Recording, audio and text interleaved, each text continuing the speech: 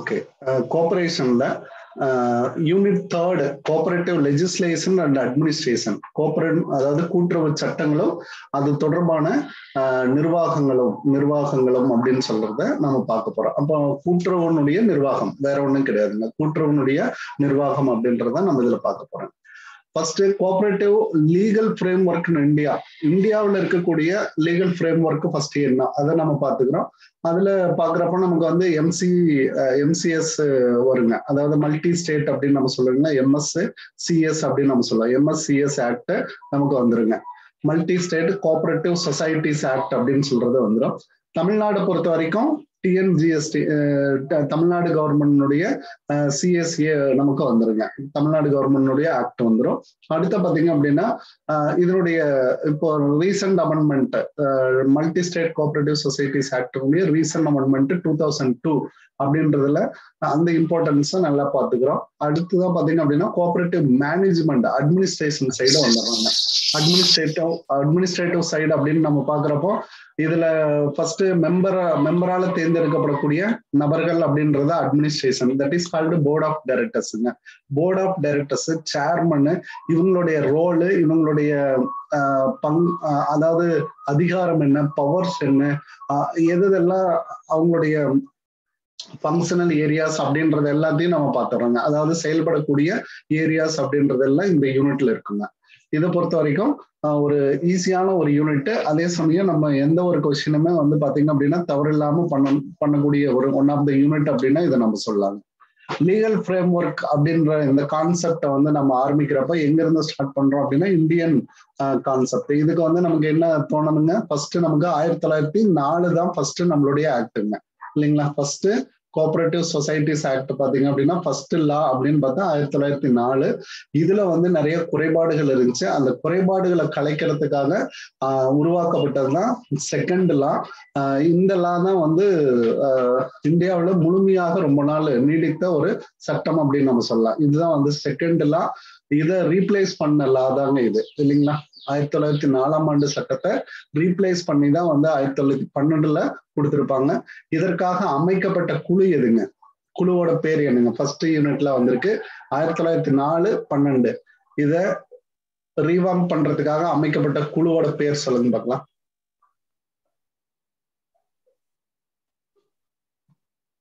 இதனுடைய கருத்துக்கள்ல வந்து நிறைய குறைபாடுகள் இருக்கு அப்படின்னு சொன்னவர் யாருங்க? Anybody guess? அதனுடைய குறைபாடுகளை எடுத்து சொல்லி அதை வந்து கம்ப்ளீட் பண்ணணும் அப்படின்னு சொல்லக்கூடிய கமிட்டிங்க. மறந்துட்டீங்களா? மெக்லேகன் கமிட்டி கொஸ்டின்ல நான் கொடுத்துருக்கேங்க. மெக்லேகன் கமிட்டி அப்படின்னு ஒரு கமிட்டி இருக்கு இல்லைங்களா. மெக்லேகன் கமிட்டி அப்படின்னு ஒரு கமிட்டி இருக்கும். இதுலதான் வந்து கோஆபரேட்டிவ் ஸ்ட்ரக்சர்ல நிறைய குறைபாடுகள் இருக்கு. அந்த குறைபாடுகளை நிவர்த்தி செய்யணும் அப்படின்னு சொல்லி அவர் ஒரு அந்த கமிட்டியினுடைய ரிவ்யூல சொல்லியிருப்பாரு. அதற்கப்புறம் பாத்தீங்க அப்படின்னா 1912 வந்து அது திருப்பி வடிவமைக்கப்பட்டது அப்படின்னு சொல்லுவாங்க. இதுதான் முதல்ல ஏற்படுத்தப்பட்ட சட்டம் அப்படின்னு சொல்லலாம். அப்போ கோஆபரேட்டிவ் பொறுத்த வரைக்கும் இந்த பார்ட்ல நம்ம என்ன பண்றோம் அப்படின்னா ஆரம்ப காலத்தினுடைய சட்டங்கள் அது எப்படி இருந்தாலுமே கூட இப்ப நம்ம எதெல்லாம் வந்து ரீசெண்ட் ஆஃப்டர் இண்டிபெண்டன்ஸ்க்கு அப்புறம் எதெல்லாம் நம்ம ஃபாலோ பண்றோம் அப்படின்றத மட்டும்தான் நம்ம இதுல கொண்டு போக போறோங்க. இல்ல கோஆபரேட்டிவ் அப்படின்னு சொல்லப்படுறது ரிஜிஸ்டர்டு ஃபார்ம் இல்லைங்களா. ஒரு ரிஜிஸ்டர்டு வடிவமைப்பு, அதாவது பதிவு செய்யப்பட்ட ஒரு வடிவமைப்பு. அது வந்து எதுல நமக்கு இருந்துச்சு அப்படின்னு பாத்தீங்கன்னா ஸ்டேட் கோஆபரேட்டிவ் சொசைட்டிஸ் ஆக்ட் அப்படின்னு சொல்லக்கூடியதுல நம்ம கொண்டு வரோங்க. State cooperatives act. இதுல MCSல என்ன இம்பார்ட்டன்ஸ் இருந்துச்சு அப்படின்னா ஒரு கோஆபரேட்டிவ் சொசைட்டிஸ் வந்து மோர் தென் ஒன் ஸ்டேட்ல வந்து ஆப்ரேட் ஆகுது அப்படின்றப்ப பாத்தீங்க அப்படின்னா ஸ்டேட் லெஜிஸ்லேஷன் வந்து டிஃப்ரெண்டா இருக்கும். இப்போ ஃபார் எக்ஸாம்பிள் தமிழ்நாட்டில் ஒரு ஸ்டேட் லெஜிஸ்லேஷன் இருக்கு, கேரளாவில் ஒரு ஸ்டேட் லெஜிஸ்லேஷன் இருக்கும். அப்போ இந்த ரெண்டினுடைய ப்ரொவிஷன்ஸ் வந்து நமக்கு மாறுபடுங்க. அப்போ காமனான ஒரு ஆக்ட் இருந்தா பெட்டரா இருக்கும்.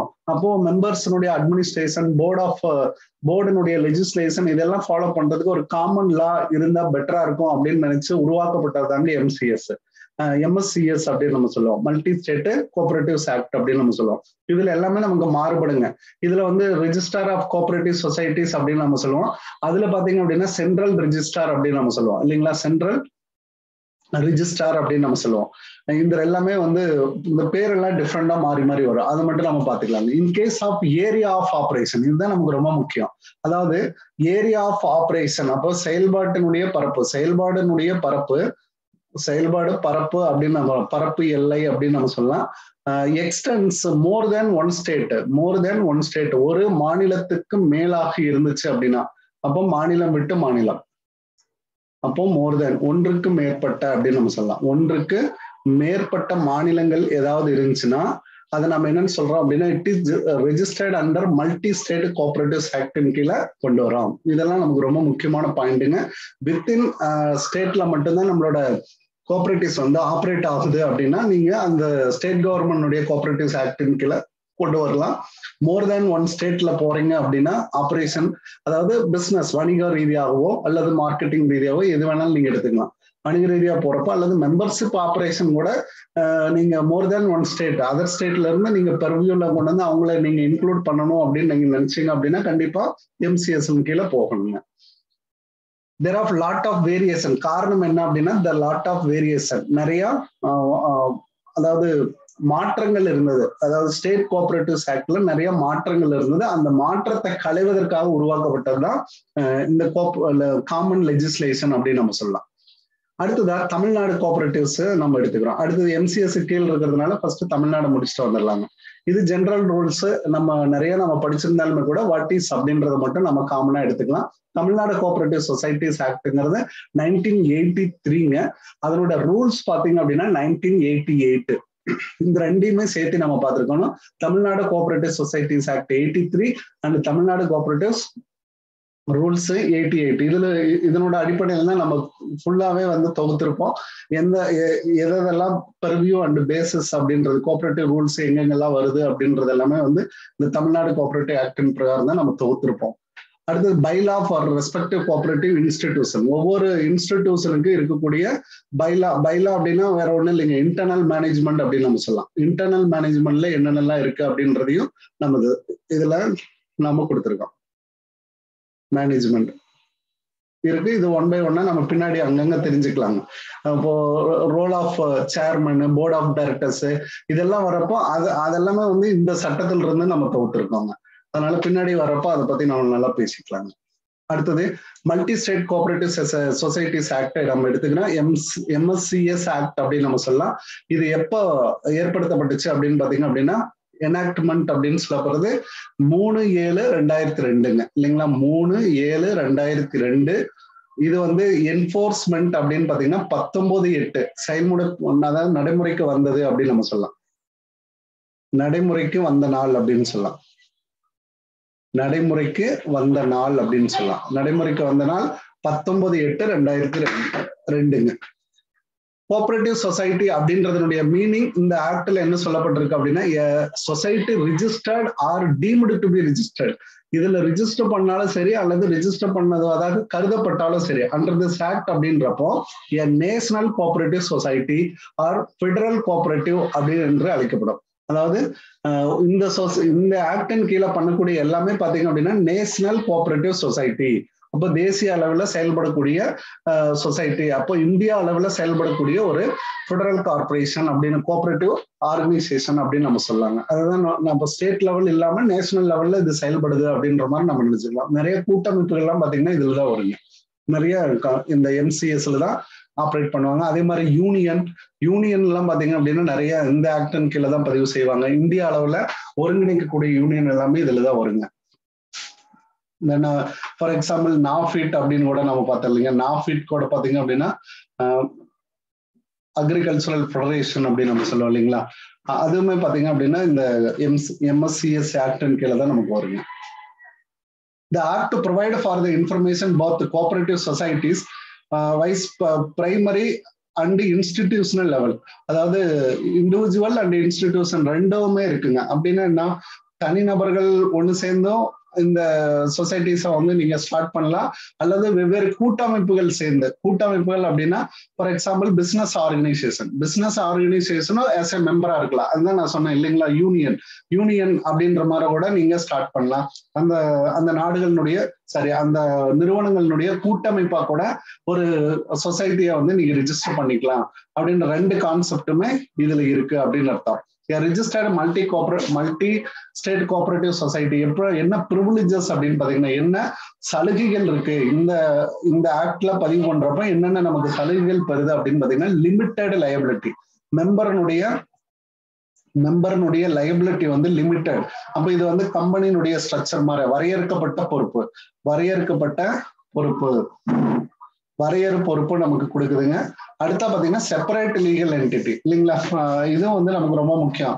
நபர்கள் வேறு பிசினஸ் வேறு அப்படின்ற மாதிரி, மென் மே கம் அண்ட் மென் மே கோ, இந்த பிசினஸ் நெவர் எக்ஸிஸ்ட். அப்போ இந்த வாழ்நாள் ஃபுல்லா இந்த நிறுவனம் வந்து தொடர்ந்து போய்கிட்டே இருக்கும். இதுக்கும் மெம்பரோட டிசீஸ்க்கும் எதுவுமே பிரச்சனை இருக்கக்கூடாது அப்படின்னு அர்த்தம். அவங்களோட எந்த ஒரு பாதிப்பும் அதாவது பர்சனலா எடுக்கக்கூடிய எந்த ஒரு பாதிப்பும் டெசிஷனும் என்ன ஆகாது அப்படின்னா நிறுவனத்தையும் பாதிக்க கூடாது. அதுதான் செப்பரேட் லீகல் என்டிட்டி அப்படின்னு நம்ம சொல்லுவோம். அதாவது லாங் லைஃப் அப்படின்னு நம்ம சொல்லலாம் இல்லைங்களா, லாங் லைஃப் எக்ஸிஸ்டன்ஸ் உடையது அப்படின்னு நம்ம சொல்லலாம். Long life existence உடையதுதான் separate legal entity. Owner வேறு இவங்க வேறு அப்படின்னு அர்த்தங்க.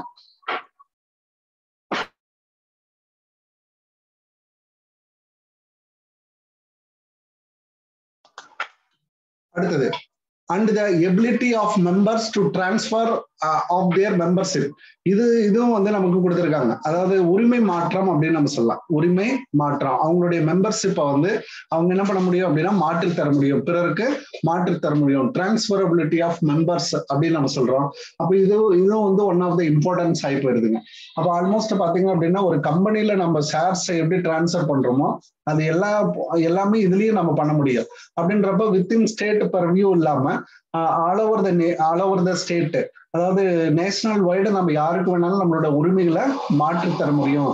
அப்படின்றப்ப பாத்தீங்கன்னா பிசினஸ்னுடைய வேரியேஷனுக்கு தகுந்தாற் போல நம்மளோட cooperative சொசைட்டிஸும் one of the business என்டிட்டியா உருவாகிறதுக்கு இந்த ஆக்ட் வந்து ரொம்ப ஹெல்ப்ஃபுல்லா இருந்துச்சு அப்படின்னு நம்ம சொல்லலாம்.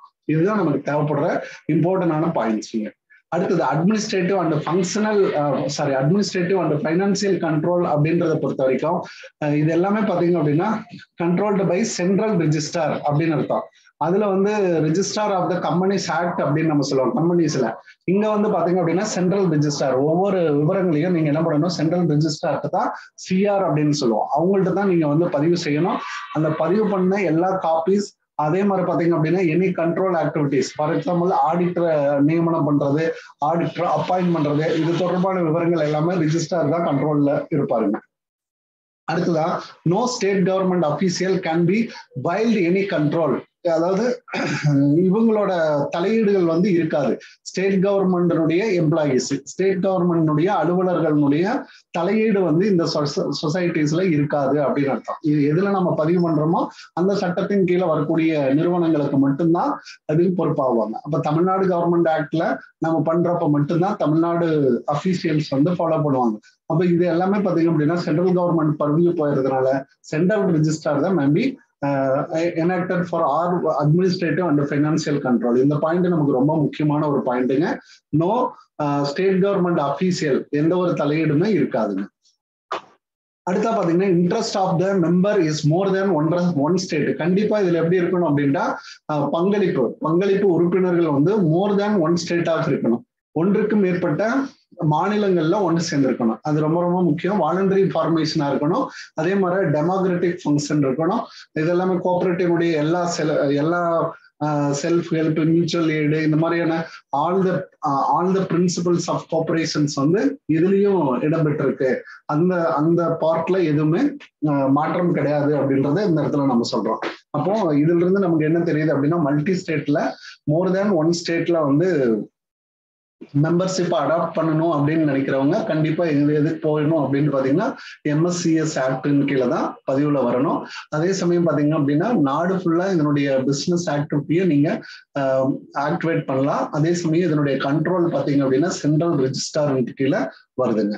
அதே மாதிரி வரையறு பொறுப்பு, இதெல்லாமே privileges. Separate legal entity long existence இது இருக்கும். அதே மாதிரி உரிமை மாற்றம் செய்ய முடியும். மெம்பர்ஷிப் அவங்களோட உரிமைகளை மாற்றி தர முடியும் அப்படின்னு நம்ம சொல்லலாம். இதனோட ஃபியூச்சர்ஸ், இதனோட சிறப்பியல்புகள், இந்த சட்டத்துல இருக்கக்கூடிய மிக சிறப்பியல்புகள் நம்ம பார்க்கிறோம். சிறப்பியல்புகளை பொறுத்த வரைக்கும் பாத்தீங்க அப்படின்னா regulated by MCS, regulated by central register. இது அடிக்கடி நமக்கு கேட்கக்கூடிய ஒரு கொஸ்டினாக இருக்கும். MSCS ஆக்ட பொறுத்த வரைக்கும் சென்ட்ரல்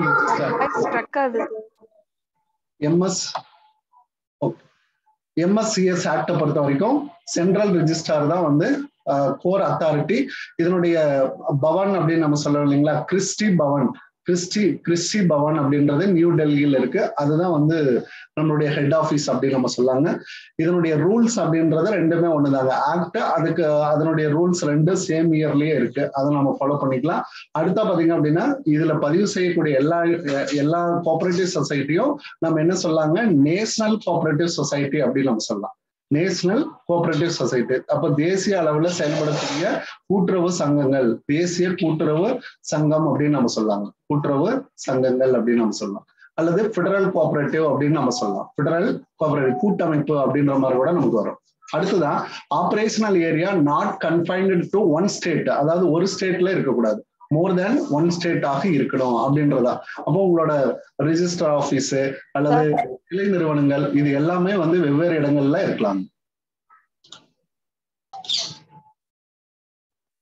ஆபரேஷனல் ஏரியா மோர் தேன் ஒன் ஸ்டேட் அதையும் நம்ம சொல்லிட்டோங்க. இது ஆல்மோஸ்ட் பாத்தீங்க அப்படின்னா சிமிலர் டு இதனோட எல்லா ஆக்டிவிட்டியுமே பாத்தீங்க அப்படின்னா சிமிலர் டு கம்பெனிஸ் ஆக்டா ஒத்து போற மாதிரியே இருக்குங்க. அதாவது நிறுவன சட்டங்களை போன்றதாகவே இருக்கும். நிறுவன சட்டம் எப்படி இருக்கோ அதனுடைய டாக்குமெண்ட்ரி நிறுவன சட்டத்தை போன்றதாக இருக்கும். அதே மாதிரி பாத்தீங்க அப்படின்னா டாக்குமெண்ட்ரி கம்ப்ளைண்ட்ஸ் கூட அதுதாங்க. அதாவது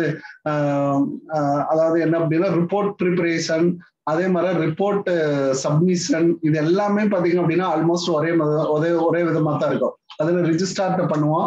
இதுல பாத்தீங்க அப்படின்னா முழுக்க சென்ட்ரல் ரிஜிஸ்டாரின் கீழே போகுங்க. சென்ட்ரல் ரிஜிஸ்டாரின் கீழே போகுங்க. ஓகே, அடுத்தது an entity willing to MCS, இதுதான் ரொம்ப முக்கியமான ஒரு பார்ட்டுங்க. இதனோட இது வந்து கொடுத்துருக்கேன் பாருங்க. அதாவது எவ்வளவு பேரை எப்ப சேர்ந்து மல்டி ஸ்டேட் கோஆபரேட்டிவ்ஸ் ஆக்ட்ல பதிவு செய்ய முடியும் அப்படின்றத நமக்கு கேட்டிருக்கோம். அப்போ இது எல்லாமே பாத்தீங்கன்னா ஆர்சிஎஸ் ஆக இருக்காதுங்க. இது ஃபுல்லாவே பாத்தீங்கன்னா சென்ட்ரல் ரிஜிஸ்டார்ட்ட இருந்து நம்ம ரிஜிஸ்டர்டு சர்டிபிகேட் ஒண்ணு நம்ம வாங்கணுங்க. ஆர்சி அப்படின்னு சொல்லுவாங்க இல்லைங்களா, ரிஜிஸ்டர்டு சர்டிபிகேட். அதாவது பதிவு செய்யப்பட்ட ஒரு சான்றிதழை நம்ம வாங்கணும். அந்த சான்றிதழ் வந்து யாரு கொடுப்பாங்க அப்படின்னு பாத்தீங்க அப்படின்னா சென்ட்ரல் ரிஜிஸ்டார் தான் ப்ரொவைட் பண்ணுவாரு. நம்மளோட அப்ளிகேஷன்ஸ் எல்லாம் necessary document concerned with minimum members, இதுதான் ரொம்ப முக்கியம். அதாவது குறைந்த அளவு மெம்பர்ஸ்னுடைய ஒப்புதலோட அதை கன்சர்ன் பண்ணி அவர் கொடுக்கக்கூடிய ரிஜிஸ்டர்டு ஆர்சி வந்து கொடுப்பாரு. அதுல எப்படி இருக்கணும் அப்படின்னா at least 50 members from each state. அதுதான் ரொம்ப முக்கியம். எத்தனை ஸ்டேட் அப்படின்றத நம்ம சேர்த்துறோமோ அதுல இருந்து மொத்தம் நமக்கு எப்படி இருக்கணும் அப்படின்னு பாத்தீங்கன்னா 50 நபர்கள் இருக்கணும். அதாவது குறைந்தபட்ச உறுப்பினர்கள் ஒப்புதல், அதாவது ஒவ்வொரு மாநிலத்திலிருந்து குறைந்தது 50 உறுப்பினர்களாவது இருக்க வேண்டும். இந்த ஒரு பாயிண்ட் நல்லா புரிஞ்சுக்கோங்க. குறைந்தது 50 உறுப்பினர்களாவது இருக்க வேண்டும். அல்லது இது வேற இன்ஸ்டிடியூஷன் மாதிரி இருந்துச்சு அப்படின்னா, அதாவது ஆர்கனைசேஷன் மாதிரி இருந்துச்சு அப்படின்னா, அல்லது வேறு விதமான அமைப்புல கூட்டாக இருக்கக்கூடியவங்களாக இருந்துச்சுன்னா நீங்க என்ன பண்ணிக்கலாம், 5 பேர் எடுத்துக்கலாம். அட்லீஸ்ட் 5 கோஆபரேட்டிவ் சொசைட்டிஸ் இருந்தா கூட நீங்க என்ன பண்ணிக்கலாம், ஒன்றிணைச்சுக்கலாம் அப்படின்னு சொல்றாங்க. 5 கோஆபரேட்டிவ் சொசைட்டி டிஃபரெண்ட் ஸ்டேட்ஸ்ல இருந்தா கூட நீங்க ஒன்றிணைச்சுக்கலாம், இந்த ஆக்டின் கீழே நீங்க கொண்டு வரலாம் அப்படின்றத சொல்றாங்க. If member of cooperative society R by duly authorised by representative of each such societies அப்படின்னு அர்த்தம். அதாவது ஒவ்வொரு சொசைட்டில இருந்து 5 பேர் சேர்ந்து கூட நீங்க உருவாக்கி இருக்கலாம். அதாவது இது இன்ஸ்டிடியூஷனல் அடிப்படைங்க. 2 ஆஸ்பெக்ட்ஸ்ல இருக்கு அப்படின்னு நான் சொன்னேன் இல்லைங்களா. இதனுடைய பதிவு அப்படின்றது 2 ஆஸ்பெக்ட்ஸ்ல இருக்கு. ஒண்ணு பாத்தீங்க அப்படின்னா இண்டிவிஜுவல், இன்னொன்னு பாத்தீங்க அப்படின்னா இன்ஸ்டிடியூஷன் அடிப்படையில இருக்கும் அப்படின்னு நம்ம முன்னாடி நம்ம ஒரு இதுல பார்த்திருக்கோங்க. அப்போ தனிநபர்களுடைய அமைப்பாக இருக்கும் அல்லது நிறுவனத்தினுடைய அமைப்பாக இருக்கும். நிறுவன அமைப்புகள் ஒன்று சேர்ந்து கூட இந்த ஆக்ட்ல பதிவு பண்ணலாம். அப்படி பதிவு பண்றப்போ நிறுவனமாக இருந்தா 5 சொசைட்டி அட்லீஸ்ட் உள்ள இணைஞ்சிருக்கணும். இதே வந்து தனிநபர்களா இருந்தா 50 பேரும் மினிமம் இருக்கணுங்க. அதாவது டிஃப்ரெண்ட் ஸ்டேட்ஸ்ல இருக்கணும். ஈச் ஸ்டேட் எத்தனை ஸ்டேட் எடுக்கிறோமோ அந்த ஒரு ஸ்டேட்ல 50 பேர் கண்டிப்பா இருக்கணுங்க. அந்த மாதிரி இருந்தாதான் இது. அப்போ நீங்க 2 ஸ்டேட் கவரேஜ் பண்றீங்க அப்படின்னா மினிமம் உங்களுக்கு ஒரு ஸ்டேட்டுக்கு 50 பேருங்க இண்டிவிஜுவல் ஆஸ்பெக்ட்ஸ்ல. அப்ப 2 ஸ்டேட்னா 100 பேராவது நீங்க அதுல மெம்பர்ஷிப்பா கொண்டு வரணும். இதெல்லாம் ரொம்ப முக்கியமான பாயிண்ட். இதை மட்டும் உங்களுக்கு ஹைலைட் பண்ணி கொடுத்துருக்கேன், பார்த்துக்கோங்க. அடுத்தது, there is well defined procedure for filing amendment to the CR. Central ரிஜிஸ்டார்ட்ட என்னென்னலாம் நீங்க amendment, board meeting, consent of the member, general meeting, இதெல்லாம் உடனே நம்ம பண்ணுவோம். அதை ஃபர்ஸ்ட் ஆர்சி நமக்கு கிடைச்சதையுமே நம்ம போர்டு மீட்டிங்கை ஸ்டார்ட் பண்றதுக்கான ப்ராசஸ் நம்ம செய்வோம். உறுப்பினர்களாக இணைந்த அனைவரையும் ஒன்று திரட்டி அவங்கள்ல இருந்து போர்டு மெம்பரை தேர்ந்தெடுத்து, போர்டு மெம்பரால தேர்ந்தெடுக்கப்பட்டவங்கள்ல இருந்து ஒரு சேர்மனை எடுத்து, சேர்மன் டு கன்வீன் த மீட்டிங் இல்லைங்களா. சேர்மன் தான் எல்லா மீட்டிங்கும் கன்வீன் பண்ணுவாரு. கன்வீன் பண்ணி அந்த ஜெனரல் பாடியை வந்து நம்ம ஓபன் கன்சென்ட் பண்ணி அதனுடைய நடைமுறைகளுக்கு நீங்க கொண்டு வந்துடலாம். அந்த மீட்டிங் வந்து ஜெனரல் மீட்டிங் அப்படின்னு நம்ம சொல்லுவோம். ஜெனரல் பாடி மீட்டிங் அப்படின்னு கூட நம்ம இதை வர்ணிக்கலாங்க. இது வந்து நமக்கு ரொம்ப முக்கியம். அடுத்ததா பாத்தீங்க அப்படின்னா, there is a compulsion transferring out of profits இல்லைங்களா. லாபத்தை சம்பாதிக்கிறப்போ நாட் லெஸ் தேன் 20%, 20% குறைவாக நீங்க என்ன பண்ணக்கூடாது அப்படின்னா ரிசர்வ் வந்து ஒதுக்கக்கூடாது. அதுதான் ரொம்ப ரொம்ப முக்கியம். இது வந்து ஒரு சில இதுல பாத்தீங்கன்னா தமிழ்நாடு கவர்மெண்ட் ஆக்ட்லயுமே வந்து இது பிரிஸ்கிரைப் பண்ணியிருக்காங்க. ஒரு சில ஸ்டேட் ஆக்ட்ல பாத்தீங்க அப்படின்னா 25 கூட கொடுத்துருக்காங்க. ஸ்டேட் ஆக்ட் வந்து டிஃப்ரெண்டா இருக்கும். ஆனா நீங்க எப்படி ஞாபகத்துல வச்சுக்கோங்க அப்படின்னா நாட் லெஸ் தேன் 20% வந்து ரிசர்வை வந்து ஒதுக்கக்கூடாது. அப்ப 20% மினிமம் இருக்கணும். மினிமம் 20% இருக்கணும். அடுத்தது, multi state cooperative societies act out of it's net profit any year. Multi state cooperative ஆக்ட்ல என்ன சொல்லப்பட்டிருக்கு அப்படின்னா டிரான்ஸ்ஃபர் ஆஃப், இது வந்து ஸ்டேட் கவர்மெண்ட் ஆக்ட்ல 20% கொடுக்குறாங்க. தமிழ்நாடு கவர்மெண்ட்லேயே பார்த்தீங்கன்னா 20% கொடுக்கப்பட்டிருக்கு. Transfer of amount not less than 20% to reserve fund அப்படின்னு நம்ம சொல்லலாம். 25% அப்படின்றத இதுல கொடுத்துருக்காங்க. Not less than 25%. மல்டி ஸ்டேட்ல பாத்தீங்க அப்படின்னா 25% ஆபரேட் பண்றாங்க. அடுத்தா பாத்தீங்கன்னா நேஷனல் கோஆபரேட்டிவ் யூனியன், NUCI அப்படின்னு சொல்லக்கூடிய நியூ டெல்லியில் இருக்கக்கூடிய அந்த யூனியனுக்கு, இவங்களோட ஃபெடரேஷன் இல்லையா, இவங்களோட கூட்டமைப்புக்கு நீங்க எஜுகேஷன் ஃபண்டா நீங்க என்ன பண்ணணும் அப்படின்னா 1%. எஜுகேஷன் ஃபண்டா நம்ம என்ன பண்ணணும் 1% இதுல இருந்து அலோவ் பண்ணணும். ஒவ்வொரு ப்ராஃபிட்ல இருந்து 1%.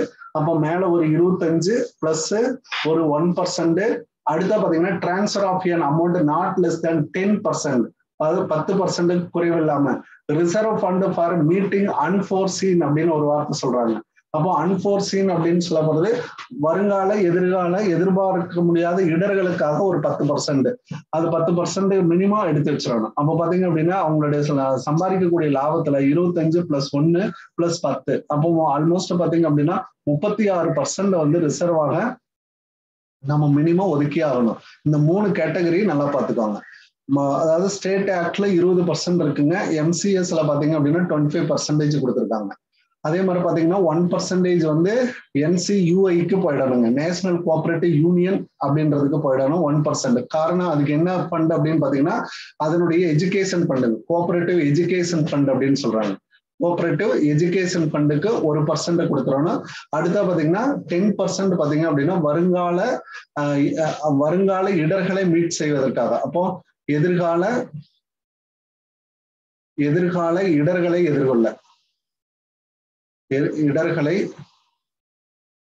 எதிர்கொள்ள அப்படின்னு சொல்லலாம்.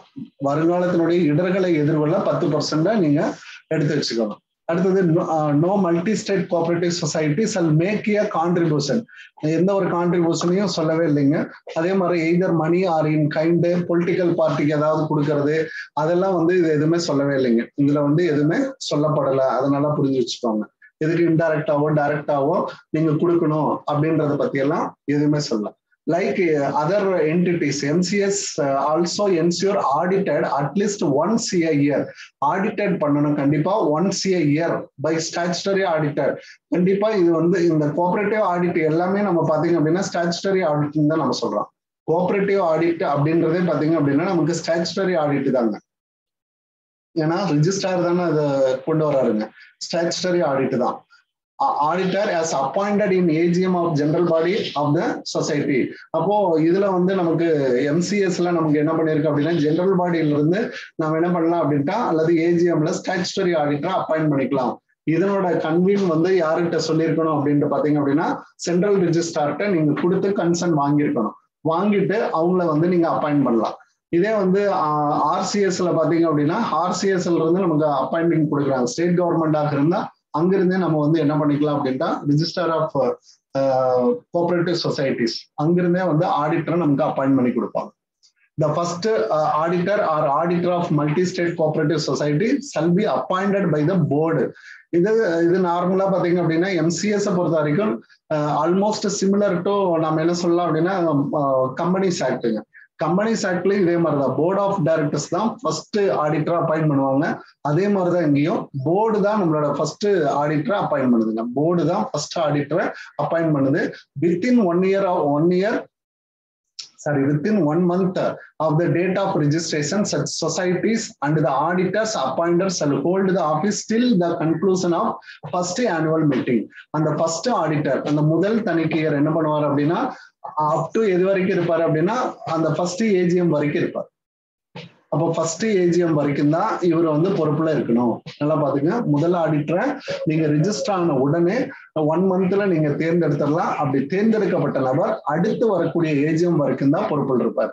அதுக்கப்புறம் நீங்க என்ன பண்ணணும் அப்படின்னா புது ஆடிட்டரை அப்பாயிண்ட் பண்ணிக்கலாம் அல்லது அவரையே கூட நீங்க ரீ அப்பாயிண்டட் பண்ணலாம். அது உங்களுடைய பெர்வியூல வரக்கூடியதாங்க.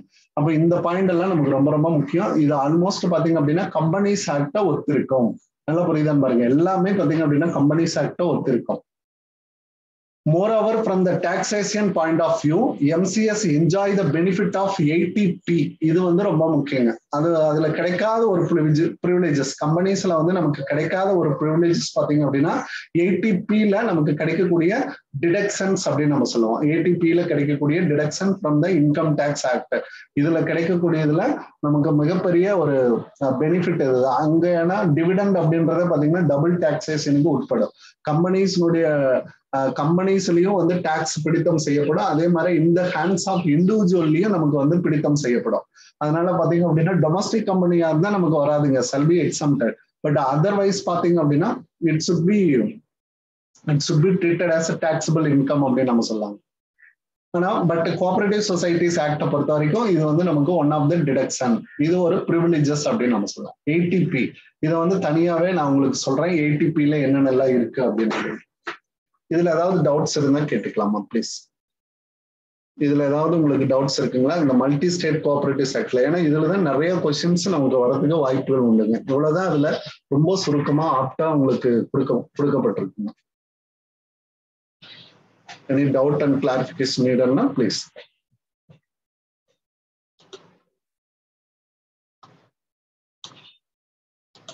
Okay, fine. இது வந்து அடுத்த டைப்ஸ் பாத்தீங்க அப்படின்னா அடுத்த டாபிக் பாத்தீங்க அப்படின்னா டைப் ஆஃப் கோஆபரேட்டிவ் சொசைட்டிஸ் அப்படின்னு நம்ம சொல்லலாம்.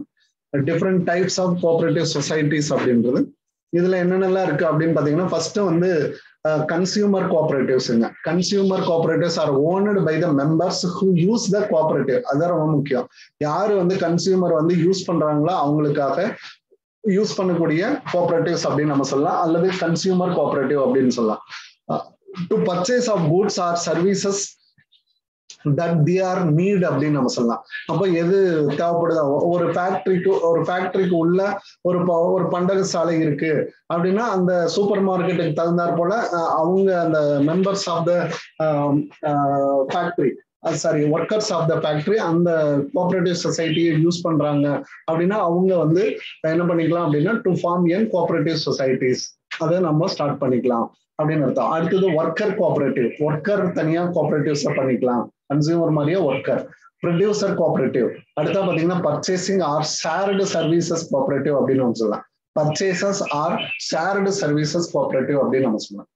எக்ஸாம்பிள், இதுக்கு எக்ஸாம்பிள் கீழே கொடுத்துருக்கோம். Multi stock holders. Stock holders அப்படின்னா டிஃப்ரெண்ட் பர்சன்ஸ் இருப்பாங்க, டிஃப்ரெண்ட் பெர்ஸ்பெக்டிவ்ல மெம்பர்ஸ் இருப்பாங்க.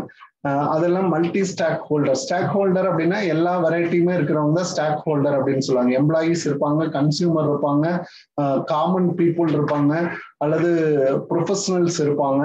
இந்த மாதிரி எல்லாத்தையும் நம்ம ஒன்று சேர்க்கிறோம் அப்படின்னா அது multi stock holder. Consumer cooperative சொசைட்டில பியூர்லி கன்சியூமர் தான் இருப்பாங்க. நுகர்வோர் கூட்டுறவு சங்கம் இல்லைங்களா, இது வந்து நுகர்வோர் கூட்டுறவு சங்கம். நுகர்வோர். அடுத்தது ப்ரொடியூசர் அப்படின்னா உற்பத்தியாளர் கூட்டுறவு சங்கம். இது நமக்கு தெரியும், பால் உற்பத்தியாளர்கள். அடுத்த பாத்தீங்க அப்படின்னா நெசவு தொழில் செய்யறவங்க, காஞ்சிபுரம் சொசைட்டிஸ் எல்லாம் பாத்தீங்கன்னா பட்டு நெசவு செய்யறவங்க நிறைய இருப்பாங்க. கோஆபரேட்டிவ் கிரெடிட் சொசைட்டிஸ், கடன் சங்கங்கள் அப்படின்னு சொல்லலாம். கடன் கூட்டுறவு சங்கங்கள் இல்லையா, கடன் சங்கம். அடுத்தா பாத்தீங்க அப்படின்னா மார்க்கெட்டிங். மார்க்கெட்டிங் அப்படின்னா சந்தையிடுதல் இருக்கக்கூடிய இடர்கள், அதுக்கு வந்து ஒத்துழைக்கக்கூடிய சந்தையிடுகை தொடர்பான விஷயங்கள்ல ஒன்றிணைக்கக்கூடிய நிறுவனங்கள் இருப்பாங்க. அடுத்தது பாத்தீங்கன்னா ஹவுசிங் கோஆபரேட்டிவ்ஸ், வீட்டு வசதிங்க, வீட்டு வசதி கோஆபரேட்டிவ்ஸ் இருக்கும். அதுல கடன் வசதிகள்லாம் ஏற்படுத்தி கொடுக்கக்கூடிய நிறுவனங்கள் இருக்கும். ஃபார்மிங் சொசைட்டிஸ், ஃபார்ம் அதாவது பண்ணை தொழில்கள் அப்படின்னு நம்ம சொல்லுவோம். பண்ணை தொழில்கள் சார்ந்த சொசைட்டிஸ் இருக்கு, பண்ணை தொழில் சார்ந்த சொசைட்டிஸ் நமக்கு இருக்கு. இதனுடைய விரிவாக்கம், இதுல என்னென்னலாம் இருக்கும் அப்படின்றத ஈஸியா நம்மளால ஐடென்டிஃபை பண்ணிட முடியும். அதனால அதனோட பிரீஃப் அதிகமா நமக்கு தேவையில்லை. அடுத்ததுக்கு நம்ம போயிடலாம். இதுல பிஸ் கம்யூனிட்டி, ஒவ்வொரு ஆர்டிசியன் கம்யூனிட்டி, அதுல எல்லாமே நமக்கு கோஆபரேட்டிவ் சொசைட்டிஸ் நிறைய இருக்கு. ஃபீச்சர்ஸ் ஆஃப் கோஆபரேட்டிவ் மேனேஜ்மெண்ட் அப்படின்றத வர, இந்த இடத்துல மேனேஜ்மெண்ட் அப்படின்னு சொல்லப்படுறது மெம்பரால தேர்ந்தெடுக்கப்பட்ட நிறுவனங்கள் அப்படின்னு சொல்லலாம். கீழே பாத்தீங்க அப்படின்னா மெம்பர் உறுப்பினர்கள் அப்படின்னு சொல்லலாம். இந்த உறுப்பினர்கள்லாம் தேர்ந்தெடுக்கப்பட்ட போர்ட் ஆஃப் டைரக்டர்ஸ் அப்படின்னு நம்ம சொல்லலாம். போர்ட் ஆஃப் டைரக்டர்ஸ் எல்லாம் உருவாக்கப்படுற அவங்களால தேர்ந்தெடுக்கப்படுற, இவங்க எலெக்ட் பண்ணக்கூடிய எலெக்டட் அப்படின்னு சொல்லலாம். இவங்கள எலெக்ட் பண்றது எலெக்டட் அப்படின்னு நம்ம சொல்லலாம், போர்ட் ஆஃப் டைரக்டர்ஸ். இவங்க எல்லாம் சேர்ந்து எலெக்ட் பண்றது சேர்மன் அப்படின்னு நம்ம சொல்லுவோம், தலைவருங்க. எலெக்டட், அவங்க செலக்ட் பண்றது சேர்மன். இப்போ இந்த மேனேஜ்மெண்ட்டுக்கு என்னென்னலாம் இயல்புகள் இருக்கு அப்படின்றத நம்ம சொல்றாங்க. அடுத்தா பாத்தீங்கன்னா ஃபர்ஸ்ட் நமக்கு ஈஸி ஃபார்மேஷன், எளிமையான அமைப்பு இல்லைங்களா, எளிமையான அமைப்பு அப்படின்னு நம்ம சொல்லலாம்.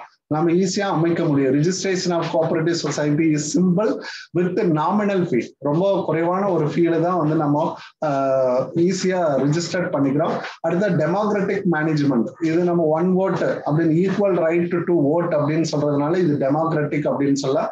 கம்பெனில அதாவது ஒன் ஷேர் ஒன் ஓட்டுங்க, இங்க மட்டும்தான் ஒன் மேன் ஒன் ஓட் அப்படின்னு நம்ம சொல்லலாம். Equal process with participation as well as decision making அப்படின்னு நம்ம சொல்லலாம். முடிவெடுத்தலையும் ஈக்குவல் ப்ராசஸ் அவங்களுக்கு இருக்கு.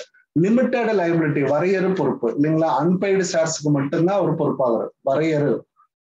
வரையறு பொறுப்பு அப்படின்னு சொல்லலாம், வரையறு பொறுப்பு. அடுத்த பாத்தீங்கன்னா ஓப்பன் மெம்பர்ஷிப் அப்படின்னு சொல்லலாம்.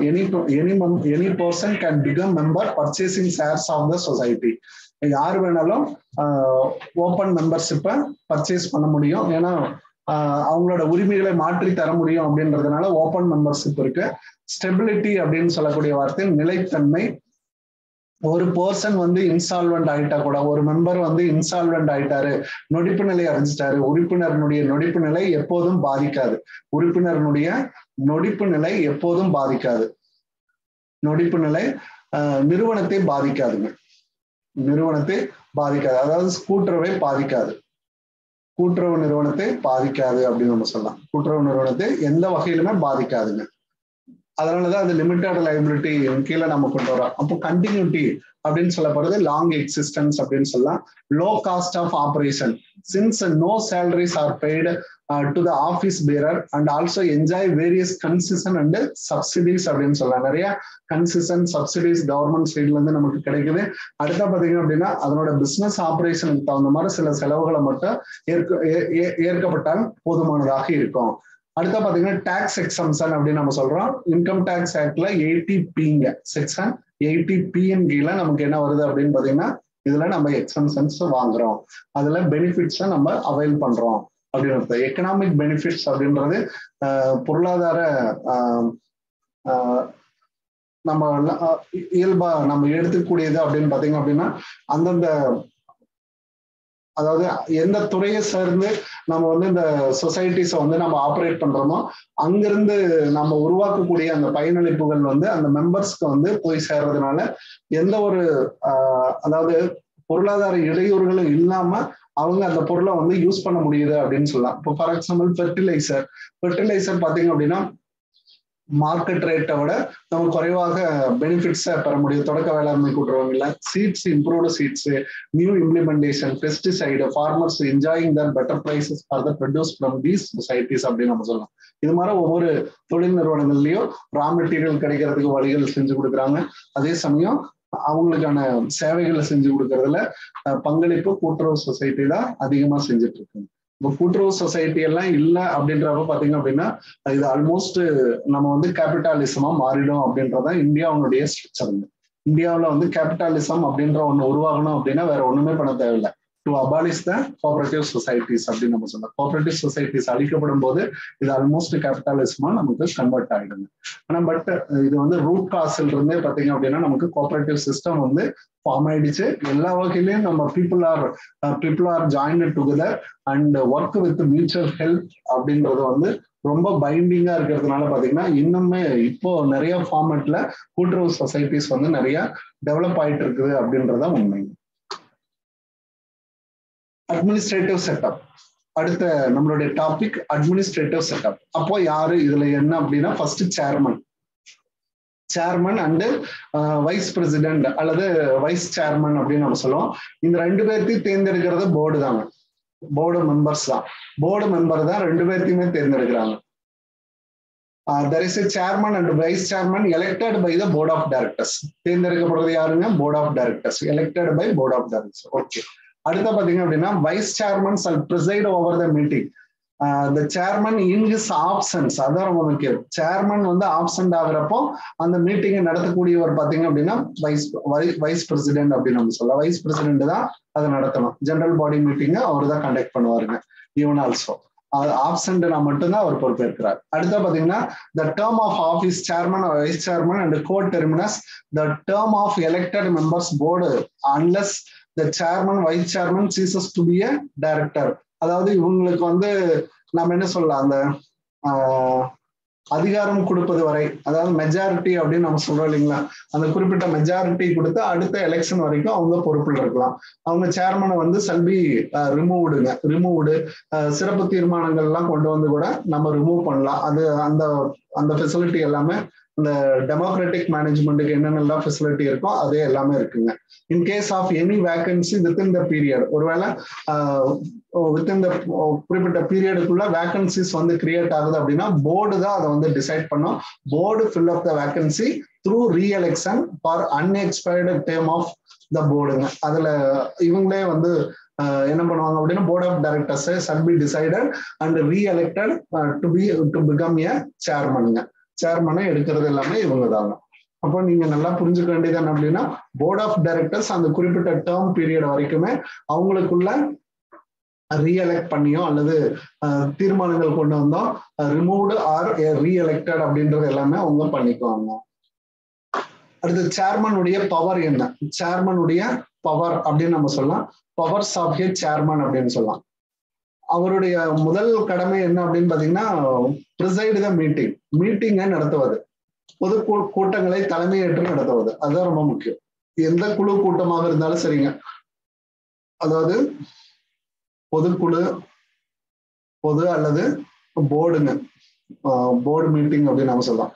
போர்டு மீட்டிங் இது எல்லாத்தையுமே வந்து தலைமையேற்று நடத்துவார். தலைமையேற்று நடத்துபவர் வந்து பிரசிடென்ட் தான். இவரோட தலைமையில தான் நடத்துவார். தலைமையேற்று நடத்துபவர். அடுத்த பாத்தீங்கன்னா எல்லா மீட்டிங்குடைய ப்ரொசீடிங்க்கும் இவர் தான் சைன் பண்ணுவார். ப்ரொசீடிங் அப்படின்னா தீர்மானங்களா இருக்கட்டும், அஜெண்டாவா இருக்கட்டும், மினிட்ஸா இருக்கட்டும், எல்லாமே வந்து இவரோட சைன் இல்லாம எதுவுமே வெளியே போகாது. இவர் தான் வந்து கையெழுத்திடக்கூடிய பவருங்க. அடுத்த in the event of equality of votes on resolution chairman shall be casting the vote in the meeting. அதாவது ஒரு தீர்மான விவாதத்தின் மீது ஒரு வாக்கெடுப்பு நடத்துறாங்க அப்படின்னா, இப்போ வந்து ஃபார் எக்ஸாம்பிளுக்கு நம்மளோட நம்மளோட கிளை நிறுவனத்தை வேற ஒரு மாவட்டத்துக்கு வேற ஒரு மாநிலத்துல நம்ம கொண்டு போறோம் அப்படின்ற மாதிரி ஒரு பிளான் கொடுக்குறோம்னு பாருங்க. இப்போ for example Karnataka being a very disputed இல்லைங்களா, நம்ம அந்த ஸ்டேட்ல வந்து நம்ம ரொம்ப காசிஸா உள்ள ஃப்ரீயா நம்ம உள்ள போயிட்டு நம்ம என்ன பண்ண முடியாது அப்படின்னா பிசினஸ் ஆபரேஷன் பண்ண முடியாது. அப்போ அந்த மாதிரி ஒரு டிபிக்கலான ஒரு சுச்சுவேஷன்ல நம்மளோட பிசினஸ் ஆபரேஷன் வந்து அங்க கொண்டு போகலாம் அப்படின்னு நம்ம நினைக்கிறப்போ அதுக்கு வந்து வாக்கெடுப்பு நடத்தலாம். அப்படி வாக்கெடுப்பு நடத்துறப்போ 2 டீம், அதாவது எதிர்த்தரப்பு வேணுங்கிறவங்க வேண்டாங்கிறவங்க 2 பேரும் என்ன பண்றாங்க அப்படின்னா ஈக்குவலா ஓட்டு போட்டிருந்தாங்க அப்படின்னா ஈக்குவாலிட்டி ஆஃப் ஓட்டு இருக்கக்கூடிய பட்சத்துல நம்ம என்ன பண்ணணும் அப்படின்னா சேர்மன் வந்து வாக்களிக்கலாங்க. Chairman shall be costing a vote. அவர் வாக்களிக்கலாம். அவர் வாக்களிச்சு எந்த முடிவையும் அவரு டிசைட் பண்ணிக்கலாங்க. To convene the meeting of the board of directors executive committee, he is a chairman. எல்லாத்துலயும் இவர் வந்து சேர்மனா பதவி வகிப்பாருங்க. இதுதான் அவருடைய பதவி. அடுத்த சேர்மன் வந்து இல்லாத போது இவரோட ஃபங்க்ஷன் இது எல்லாத்தையும் வந்து அந்த ஆபீஸ்ல இல்லாத போது வைஸ் சேர்மனை செய்ய சொல்லி அதிகாரம் கொடுப்பாரு. டெலிகேட், அதான் ரொம்ப முக்கியம். அதாவது அதிகார ஒப்படைவு யாருகிட்ட இருக்கும் அப்படின்னு பாத்தீங்கன்னா சேர்மனுடைய அதிகார ஒப்படைவு வைஸ் சேர்மன். அவர் இல்லாத போது இவருடைய பணிகளை செய்பவர் வைஸ் சேர்மன் அப்படின்னு. இது சேர்மனுடைய. அப்ப சேர்மன் அப்படின்றவங்க ஒன் ஆஃப் த டைரக்டர் தான், வேற ஒண்ணுமே கிடையாது. One of the board of director தான் சேர்மன். அவங்களுடைய பொறுப்பு என்ன அப்படின்னா மீட்டிங்கை வழிநடத்துவது, அது தொடர்பான கமிட்டிகள் எந்த மாதிரியான குழு மீட்டிங்கா இருந்தாலும் அவங்க தான் ஆர்கனைஸ் பண்ணுவாங்க. அவங்க தலைமையில தான் நடக்கும். முக்கிய முடிவுகள் எடுக்கப்படும். ஈக்குவாலிட்டி ஆஃப் ஓட்ஸ் வரப்போ மட்டும்தான் அவர் என்ன பண்ணுவார் அப்படின்னா வாக்களிப்பாரு. பாராளுமன்றத்துல என்ன சுச்சுவேஷனோ அதே தாங்க. பாராளுமன்றத்துல சபாநாயகர் என்ன செய்யறாரோ அதே மெத்தட் தாங்க. அதே மாதிரிதான் இங்கேயும் இருக்கும். அப்ப ஈக்குவாலிட்டி ஆஃப் ஓட்ஸ் வரப்போ மட்டும்தான் he is also put his vote in. Chief executive அப்படின்னு சொல்லக்கூடியது இது பெரும்பாலும் பாத்தீங்க அப்படின்னா பெரிய பெரிய கோஆபரேட்டிவ் சொசைட்டில சிஇஓ அப்படின்றவங்க இருப்பாங்க. சிஇஓவும் ஒன் ஆஃப் த டைரக்டர் தாங்க, வேற ஒண்ணுமே கிடையாது. சேர்மன் அப்படின்றது ஒரு ஹையஸ்ட் பவருங்க. பட் சிஇஓ எம்டி இந்த மாதிரி எல்லாம் பிக்ஸ் பண்ணிருப்பாங்க. மேனேஜிங் டைரக்டர் கூட வச்சிருப்பாங்க, மேனேஜர் அப்படின்னு கூட வச்சிருப்பாங்க. சம்டைம்ஸ் பாத்தீங்கன்னா மேனேஜர் அப்படின்னு கூட வச்சிருப்பாங்க. இது எல்லாமே பாத்தீங்க அப்படின்னா முழுக்க போர்ட் ஆஃப் டைரக்டர்ஸ்ல இருந்து ஒருத்தரை அப்பாயின்ட் பண்றதாங்க. எப்ப தேவைப்படும் சீஃப் எக்ஸிக்யூட்டிவ் எல்லாம் பார்த்தோம் அப்படின்னா மோர் த நம்பர் ஆஃப் பிரான்சஸ் வந்து அதிகம் அப்படின்றப்போ, அல்லது ஆபரேஷன் இந்த நேஷன் வைடா நம்மளோட பிசினஸ் ஆபரேஷன்ஸ் வந்து நேஷன் வைடு இருக்கிறப்போ நமக்கு நிறைய பிளான்டு எக்ஸிகியூஷன் இதெல்லாம் இருக்கு. நிறைய என்ன சொல்லலாம் அப்படின்னு பாத்தீங்கன்னா அதாவது உற்பத்தி செய்யக்கூடிய நிறுவனங்கள் வெவ்வேறு மாநிலங்கள்ல இருக்கு. அதனுடைய ஜெனரல் மேனேஜர்ஸ் இவங்களெல்லாம் நம்ம கண்ட்ரோல் பண்ணணும் அப்படின்னா சீஃப் எக்ஸிக்யூட்டிவா நீங்க பயன்படுத்திக்கலாங்க. அதை அப்பாயிண்ட் பண்ணலாம் அப்படின்னு சொல்லலாம். இது ஒண்ணுமே கிடையாது. இது யார் அப்பாயிண்ட் பண்ணுவாங்க அப்படின்னா போர்ட் ஆஃப் டைரக்டர்ஸ் தான் அப்பாயிண்ட் பண்ணுவாங்க. To assist the board of directors, அதுதான் ரொம்ப முக்கியம். போர்ட் ஆஃப் டைரக்டர்ஸ்க்கு அசிஸ்ட் பண்றவங்க தான் சீஃப் எக்ஸிக்யூட்டிவ். எப்படி மேனேஜிங் டைரக்டர் மேனேஜர்ஸ் எல்லாம் மேனேஜிங் டைரக்டருக்கு அசிஸ்ட் பண்ணுவாங்க. அதே சேம் பொசிஷன் தான் அது. போர்ட் ஆஃப் டைரக்டர்ஸ்க்கு வந்து அந்த ஃபங்க்ஷன் செய்யறதுக்கு ஹெல்ப் பண்றவங்க சீஃப் எக்ஸிக்யூட்டிவ் அப்படின்னு அர்த்தம். சிஇஓ தாங்க. அது எல்லாமே ஒரே நேம்ல தான். Chief executive, managing director, what ever the name is called shall be have the following பவருங்க. எந்த இதுல வேணாலும் நீங்க சொல்லிக்கலாங்க. அவங்களோட எல்லாருமே பாத்தீங்க அப்படின்னா supervisor of the general supervision யாருகிட்ட இருக்கும் அப்படின்னு பாத்தீங்கன்னா போர்ட் ஆஃப் டைரக்டர்ஸ்க்கு தான் இருக்கும். போர்ட் ஆஃப் டைரக்டர்ஸ்க்கு தான் எல்லா அதிகாரமுமே இருக்கும். அவங்களோட மேற்பார்வையின் கீழே தான் இது நடத்துவாங்க. டு அசிஸ்ட், சிஇஓக்கான அசிஸ்ட் பாருங்க. To assist board of directors உதவி செய்யறது, பிஓடிக்கு வந்து உதவி செய்யறது தான் இவங்களோட வேலைங்க. அடுத்தா பாத்தீங்கன்னா இம்ப்ளிமெண்ட் த பாலிசி நடைமுறைப்படுத்துறாங்க. பிளான் திட்டங்களை செயல்படுத்துவார், அதுதான் ரொம்ப முக்கியம். திட்டங்களை செயல்படுத்துவார் இவர் தாங்க. திட்டங்களை செயல்படுத்துபவர். ஏதாவது சம்மன் அனுப்புறது, சம்மன் மீட்டிங்க்கு தேவைப்படக்கூடிய விவரங்களை அனுப்புவது சேர்மனுடைய பிகாஃப் இல்லைங்களா. சேர்மன் செய்யக்கூடிய ஒர்க்கை இவங்க செஞ்சு கொடுப்பாங்க. Sometimes maintain the proper records of the society, records administrative சைட்ல ரெக்கார்ட்ஸ் மேனேஜ் பண்றது, management of the fund of the society இல்லைங்களா. நிதிகளை பாதுகாப்பவர் இவர் தான்.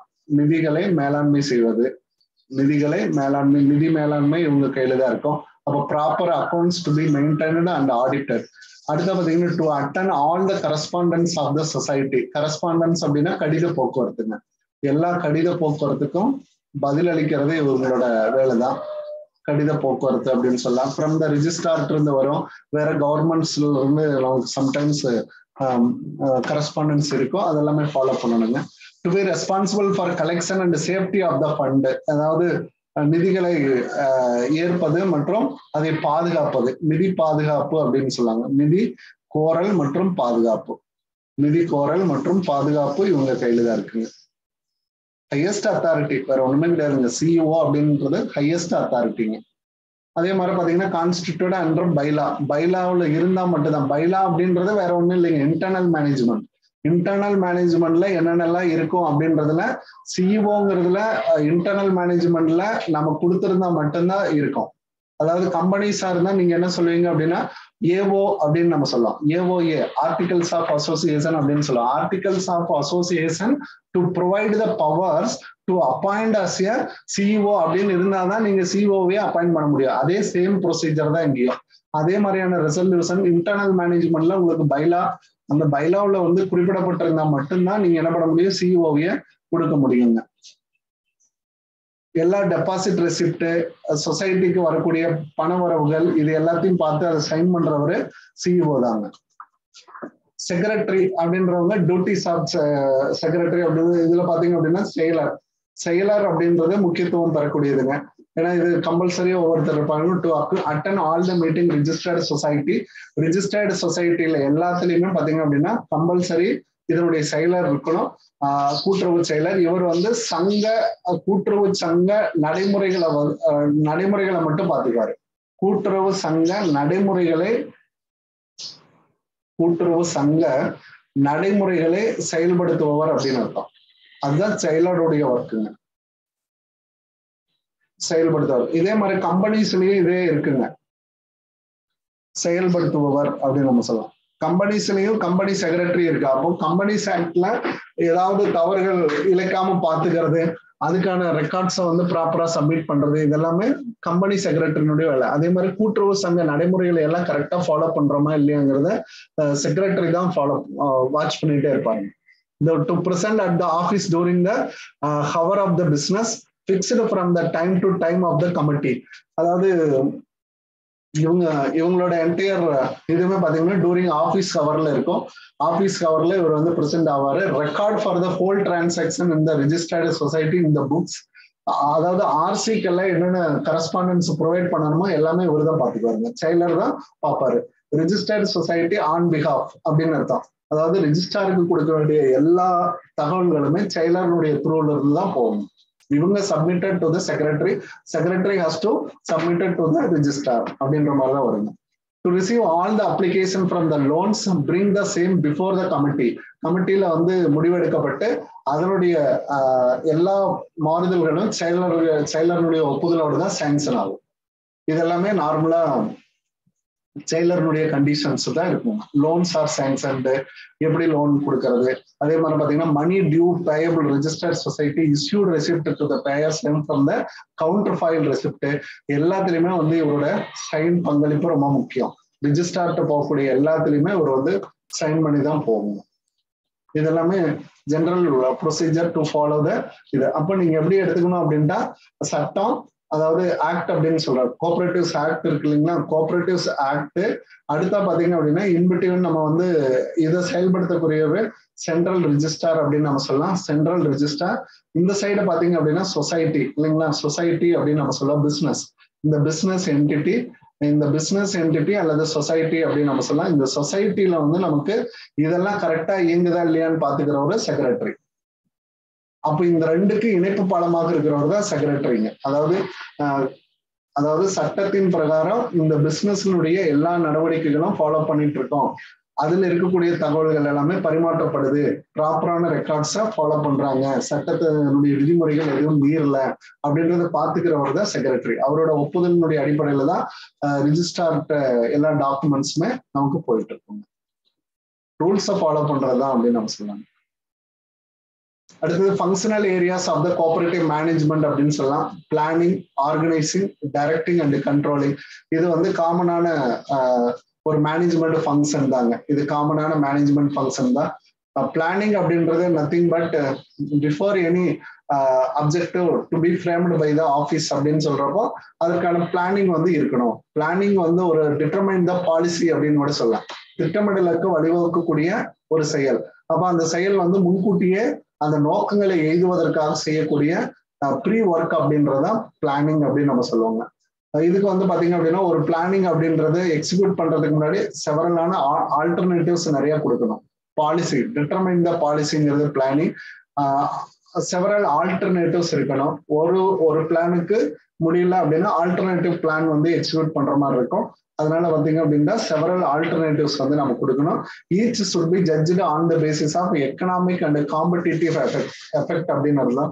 அதாவது பொருளாதார காரணிகள் எது வந்து செலவு குறைவாக இருக்கோ அந்த பிளானிங் தான் வந்து அகாமடேட் பண்ணுவாங்க. பிரச்சனைகள் இல்லாத ஒரு விஷயத்த தான் வந்து எடுத்துப்பாங்க. இது எல்லாமே வந்து கன்சிடர் பண்ணப்படும், விவாதங்களுக்கு எடுத்துக்கொள்ளப்படும் அப்படின்றதான் பிளானிங் அப்படின்றது. இந்த planning helps a manager save for the future of the organisation. இல்லைங்களா? இது வந்து save for future of the organisation. ஒரு நிறுவனத்தினுடைய வருங்காலத்தை தீர்மானிக்கக்கூடிய ஒரு வடிவமைக்கக்கூடிய ஒரு கருவியாக பிளானிங் வந்து மேனேஜர் பாயிண்ட் ஆஃப் வியூல பார்க்கப்படுது. இதெல்லாமே நம்ம ஜென்ரலா படிக்கக்கூடியதாங்க. ஆர்கனைசிங் அப்படின்றது வளங்களை ஒருங்கிணைத்தல் அப்படின்னு சொல்லலாம். வளங்களை ஒருங்கிணைத்தல் அப்படின்னு சொல்லலாம். எதெல்லாம் நமக்கு வேணுமோ அதெல்லாம் வளங்களை ஒருங்கிணைக்கணும். அந்த ஒருங்கிணைக்கக்கூடிய விஷயம் வந்து எப்படி இருக்கணும் அப்படின்னா எதை நோக்கியதாக இருக்கணும் அப்படின்னா அந்த ஆர்கனைசேஷனுடைய அப்ஜெக்டிவ் அண்ட் கோல்ஸ் அப்படின்னு சொல்லலாம்.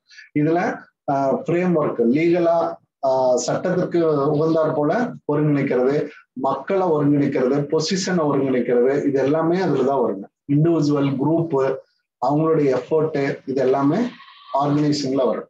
டைரக்டிங் அப்படின்னு சொல்லப்படுறது மேனேஜ்மெண்ட். அதுல கொடுக்கக்கூடிய மோட்டிவேஷன் கன்சர்ன் இல்லைங்களா?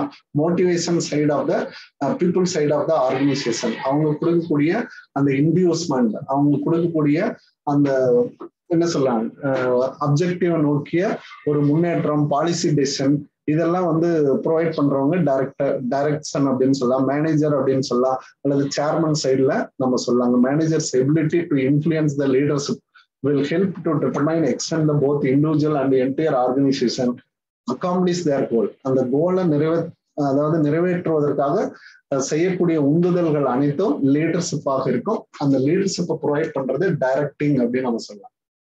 கண்ட்ரோலிங் அப்படின்னு சொல்லப்படுறது manager spend 95% of the time communicating, அதாவது தகவல் தொடர்புக்காக பயன்படுத்துறாரு.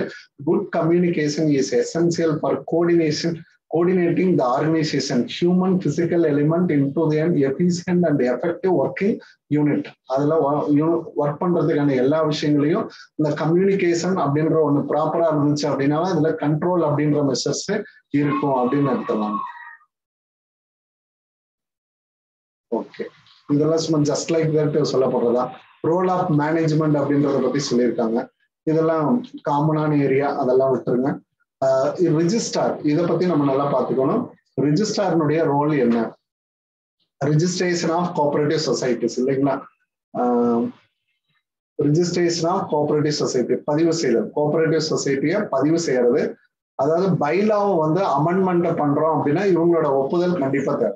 பைலா அப்படின்னு சொல்லப்படுறது நம்ம ஏஓஏ அப்படின்னு நம்ம சொல்றோம் இல்லைங்களா? கம்பெனி சார்ந்த ஏஓஏ நடைமுறை விதிகள் அப்படின்னு நம்ம சொல்லுவோம். நடைமுறை சங்க நடைமுறை விதிகள் தான் பைலா அப்படின்னு சொல்லலாம். சங்க நடைமுறை விதிகள் அப்படின்னு நம்ம சொல்லலாம். அதுல எல்லாம் எடுத்துக்கூடிய அமெண்ட்மெண்ட் எல்லாம் இதுலதான் வரும். Amalgamation, division, reorganisation of the cooperatives act, அதாவது கோஆபரேட்டிவ் ஒருங்கிணைச்சுக்கிறது, பிரிச்சுக்கிறது, ரீஃபார்ம் பண்றது, இதெல்லாமே இவங்களோட பர்வியூல தான் வருங்க. ரிஜிஸ்ட்ராருடைய பர்வியூ, இவங்களோட வழிகாட்டுதலுடைய அடிப்படையில தான் அதை செய்ய முடியும். அடுத்து என்ஷூர் டைம்லி எலெக்ஷன் நடத்தணும் அப்படின்னாலும் இவங்களோட இது கண்டிப்பா வேணுங்க. Conduct election of managing committee in primary cooperative banks, federal cooperative societies, இது எல்லாமே வந்து ஒப்புதல் கொடுக்கணும். அடுத்து ensure proper investment fund in cooperative society as per rule and act and rules. சட்டத்துல என்ன சொல்லப்பட்ட வழிமுறைகள் மற்றும் ரூல்ஸ்ல என்னென்னலாம் கொடுத்துருக்கோ அதன் பிரகாரம் தான் நம்ம என்ன பண்ணணும், தொழில் முதலீடுகள் செய்யணும். தொழில் முதலீடுகள் செய்யறதுனுடைய வழிகாட்டுதல்களை இவங்க கொடுக்குற வழிகாட்டுதலையும் நீங்க பார்த்துக்கணும். ஆடிட்டர் கொடுக்கறது, இன்ஸ்பெக்ஷன் கொடுக்கறது, என்கொயரியை ஃபாலோ பண்றது எல்லாமே இவங்களோட பர்வியூல இருந்து தான் வருங்க. இவங்களோட கன்சர்ன் இல்லாம எதுவுமே நடக்காது. ஆடிட்டிங்கா இருக்கட்டும், இன்ஸ்பெக்ஷனா இருக்கட்டும் எல்லாமே. அடுத்தது இவங்கள்ட்ட முறையீடுக்கு அப்புறம் தான் அப்பீலேட் கோர்ட்டுக்கு போகுங்க. ஃபர்ஸ்ட் முறையீடு வந்து எப்பயுமே ரெஜிஸ்ட்ராருக்கு தான் இருக்கும். Settle dispute of cooperative societies through process of arbitration. Arbitration அப்படின்னா வேற ஒண்ணும் இல்லைங்க, பேச்சுவார்த்தையின் மூலம் தீர்வு காண முயற்சி பாருங்க. பேச்சுவார்த்தை மூலம் தீர்வான முயற்சிப்பாரு. அக்ரீவ்டு பார்ட்டி அப்படின்னு ஒரு வார்த்தை சொல்லுவாங்க. அக்ரீவ்டு பார்ட்டி அப்படின்னா பாதிக்கப்பட்ட 2 நபர்களையும் ஒன்று சேர்த்து நாம என்ன பண்ணணும் அப்படின்ட்டா பேச்சுவார்த்தையிலேயே ஆர்பிட்ரேஷன் கிடைக்குதா அப்படின்றத பாப்பாருங்க. அது செட்டில்மெண்ட் டிஸ்பியூட் வந்து முடியல அப்படின்ற பட்சத்துல கோர்ட்டுக்கு போகக்கூடிய ப்ராசஸ், அல்லது அப்பீல் போக சொல்லி இவரே வந்து டைரக்ஷன் கொடுப்பாரு. அப்பீலேட் ட்ரிபுனல்ல இவங்களுக்கான விஷயங்கள் வந்து பேசப்படும் அப்படிங்கிறது. இதெல்லாமே ஜென்ரலான winding up, cancellation of registration, இதெல்லாமே இவங்களோட ஆர்டர் தான். ஆர்டர் இஷ்யூ பண்றது, வைண்டிங் அப் ஆர்டர், கேன்சலேஷன் ஆர்டர் எல்லாமே ரெஜிஸ்டர் தாங்க. இது வந்து நமக்கு பொருந்தாது, டெல்லி கோஆபரேட்டிவ்ஸ்க்கு மட்டும்தான் பொருந்தும். அது காமனான ரூல்ஸ் அப்படின்ற எக்ஸாம்பிளுக்காக அதுல கொடுத்துருக்குங்க, வேற ஒண்ணு. இப்போ to approve the proposal for enrolment, மெம்பர்ஷிப்பை வந்து உள்ள கொண்டு வரதுக்கு என்ரோல்மெண்ட், ரெசிக்னேஷன், செசேஷன், அதாவது உரிமை மாற்றம் அப்படின்னு சொல்லலாம். உரிமை மாற்றம் செய்யறது, இதெல்லாமே பாத்தீங்கன்னா ஹவுசிங் கோஆபரேட்டிவாக இருந்தா அவங்களுக்கு செய்யக்கூடிய ஒர்க்கை ரெஜிஸ்ட்ரார் தான் பண்ணி கொடுப்பாரு. இது ஆல்மோஸ்ட் பாத்தீங்க அப்படின்னா எல்லா பவர்ஸுமே அவங்கள்ட்ட தான் இருக்கும். டு த ரிஜிஸ்ட்ராருக்கு தான் வந்து all the powers from the cooperative regulations அப்படின்னு சொல்லலாம். ரெகுலேஷன் ஆஸ்பெக்ட்ஸ்ல எல்லாமே ரெஜிஸ்ட்ரார் தான். அடுத்தது board of directors, BOD. Board of directors elected by general body, member as May specified by லா. இல்லைங்களா, மெம்பர் அப்படின்னு நம்ம சொல்ல, மெம்பர் இதுல எத்தனை பேர் அப்படின்றது, எவ்வளவு போர்ட் ஆஃப் டைரக்டர்ஸ் இருக்கலாம் அப்படின்னு சொல்லி கொடுக்கப்படுறது வந்துங்க பைலாவுல இருக்கலாம் அப்படின்னு சொல்றாங்க. அந்த number maybe prescribed பைலா if applicable இருந்துச்சுன்னா அதுல எத்தனை டைரக்டர் அப்படின்றது இருக்கும்.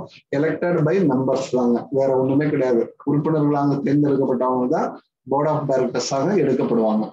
Chief executive fundamental directors will be X ஆஃபீஷியோ member of the board அப்படின்னு சொல்லலாம். இதனுடைய தலைமை பொறுப்பு அப்படின்னு சொல்லப்படுறது ஃபங்க்ஷனல் டைரக்டர்ஸ் அப்படின்னு சில பேர்த்த நீங்க அப்பாயின்ட் பண்ணலாம், அல்லது எக்ஸிக்யூட்டிவ், இவரு மார்க்கெட்டிங், இவரு பினான்ஸ், இந்த டைரக்டர் இதை பார்த்துக்குவாரு. எப்படி அமைச்சரவையில வந்து பிரதமர் அப்படின்றத ஒருத்தர் இருக்காரு, அவரும் வந்து being elected by the people தாங்க. அதே சமயம் பாத்தீங்கன்னா அவர் வந்து பிரைம் மினிஸ்டர், அதுல இருந்து என்ன பண்றாரு அப்படின்னா துறைகள்ல ஒவ்வொரு துறையும் அவரை அப்பாயின்ட் பண்ணி கொடுக்குறாரு. அந்தந்த துறை சார்ந்த அமைச்சர்கள் இருக்காங்க. அந்த மாதிரி வந்து இதுலயும் பாத்தீங்கன்னா ஃபங்க்ஷனல் டைரக்டர்ஸ் வந்து நீங்க அப்பாயின்ட் பண்ணிக்கலாம். Functional director applicable in case of national cooperative societies only. இதுல மட்டும்தான் இருக்குங்க, நேஷனல் கோஆபரேட்டிவ் சொசைட்டில மட்டும்தான் ஃபங்க்ஷனல் டைரக்டர் அப்படின்ற கான்செப்ட் இருக்கு. ஸ்டேட்டுங்கிறதுல கிடையாது. ஃபங்க்ஷனல் டைரக்டருங்கிற கான்செப்டே பாத்தீங்க அப்படின்னா இதுல மட்டும்தான் இருக்கு.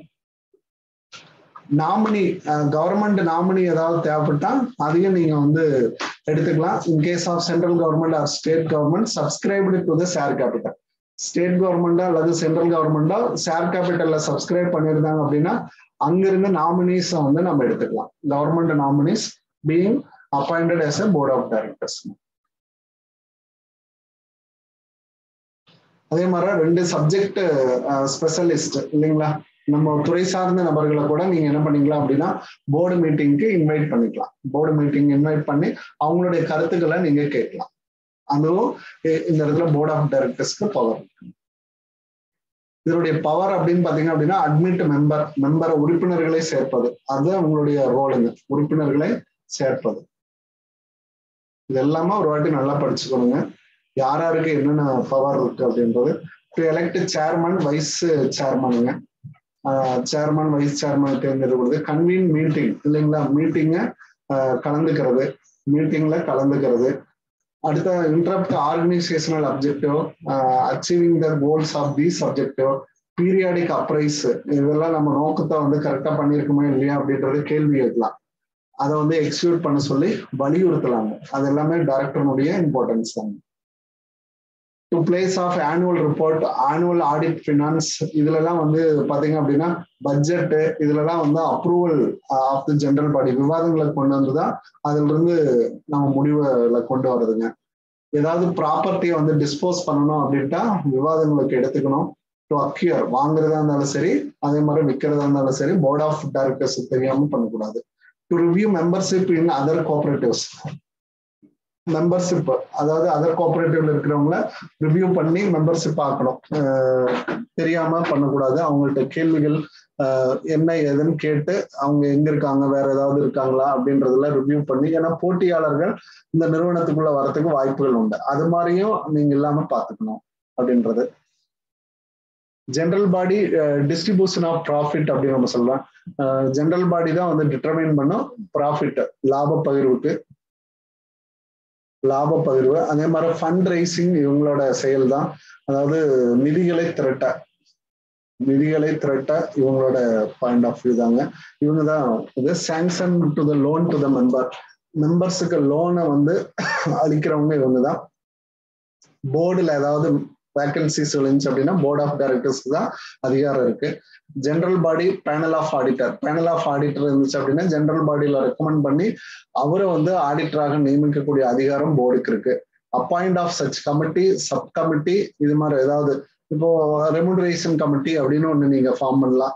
ரெமுனரேஷன் கமிட்டிக்கு ஒரு ஊதிய குழு அப்படின்னு நீங்க உங்க கோஆபரேட்டிவ் சொசைட்டிக்குன்னு ஒண்ணு தீர்மானிக்கலாம். அது அந்த குழுவை கன்வீன் பண்றது, அதே சமயம் அதுக்கு வந்து ஒரு சேர்பர்சனை வந்து அப்பாயிண்ட் பண்றது எல்லாமே போர்ட் ஆஃப் டைரக்டர்ஸ் தான் பண்ணுவாங்க. இதெல்லாம் ஜெனரல் ப்ரொவிஷன்ஸ் தான்.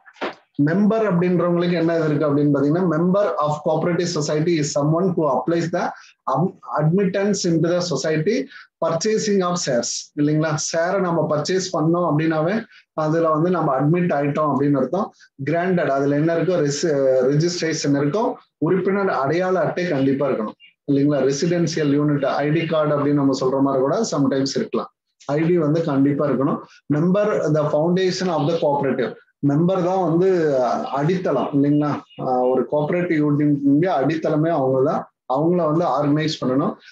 அதே மாதிரி எக்கனாமிக்கலா ஹெல்த்தியா நம்ம வச்சுக்கணும். அவங்களையும் வந்து அவங்களுக்கான ரிசர்வ், அதாவது பெனிஃபிட்ஸை வந்து டிவிடெண்டை பூர்த்தி செய்யக்கூடிய விதம் இதெல்லாமே கொடுக்கணும்.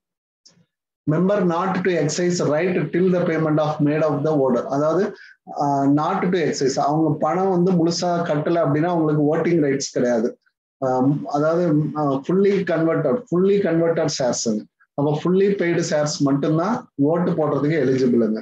No member of the cooperative society shall be exercise the right of the member unless he made such payment. The society in respect to the membership has accrued the such interest of the society may be specified by law. ஒருவேளை நம்ம வந்து reserve capital அப்படின்னு ஒண்ணு வச்சிருப்போம், அதாவது winding அப் மட்டும் ஒரு capital வந்து வாங்கிக்கலாம் அப்படின்ற மாதிரி ஏதாவது வித்ஹோல்டு பண்ணி வச்சிருப்போம். ஒரு சில இது அவங்களுக்கு வந்து ஓட்டிங் ரைட்ஸை வந்து பைலாவில் கொடுக்கலாங்க. அதாவது அதனுடைய எண்டில், அதாவது வைண்டிங் அப்போ மட்டும்தான் அவங்க ஃபுல்லி பெய்ட் ஆவாங்க. அது வரைக்கும் வந்து அவங்களுக்கு ஓட்டிங் ரைட்ஸ் இல்லாம வச்சிருக்க கூடாது. அதெல்லாமே நீங்க பைலாவில் வந்து நீங்க குறிப்பிட்டா அவங்களுக்கு வந்து நீங்க ஓட்டிங் ரைட்ஸ் கொடுக்கலாம். எல்லாமே பைலா போர்டு மீட்டிங்க்கு தான் வந்து அதிகமான பவர்ஸ் இருக்கு. எலெக்ஷன் ஆஃப் கோஆபரேட்டிவ்ஸ், எலெக்ஷன்ல கலந்துக்கலாம். அப்போ நீங்க ரிஜிஸ்ட்ரார்ட்ட வந்து to conduct all the elections, இல்லைங்களா, அவங்கள்ட்ட இருந்தா நமக்கு டைரக்ஷன்ஸ் வரும்.